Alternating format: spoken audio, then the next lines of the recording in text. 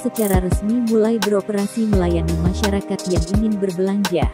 Pusat perbelanjaan modern yang berlokasi di Jalan Sarbini Kebumen ini menyediakan sejumlah produk lengkap untuk kebutuhan konsumen. Pembukaan Trio Mall ditandai dengan menggelar soft opening, Sabtu tanggal 8 Januari tahun 2022 di ground floor Trio Mall. Kegiatan dimeriahkan dengan bazar UMKM mulai 8 sampai tanggal 13 Januari tahun 2022.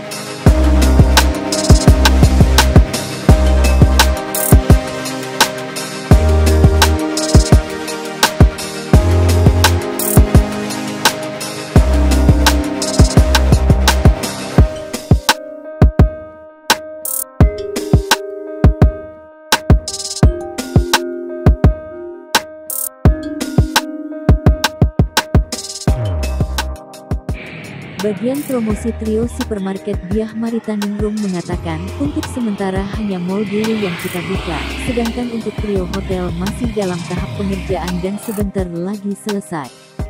Kegiatan hari ini kita meriahkan dengan acara salah satunya lomba. Dan untuk lomba mewarnai dilaksanakan Minggu, tanggal 9 November tahun 2021 yang diikuti sekitar 200 hingga 300 anak-anak dari beberapa TK di Kebumen.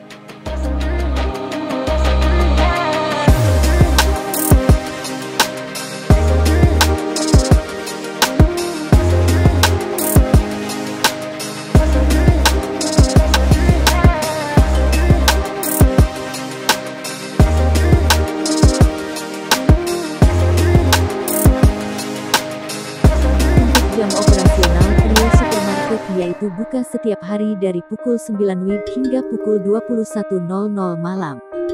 Dengan dibukanya Trio Supermarket ini, ia berharap dapat menjadi pilihan masyarakat Kebumen untuk berbelanja dan juga dapat mengangkat perekonomian masyarakat.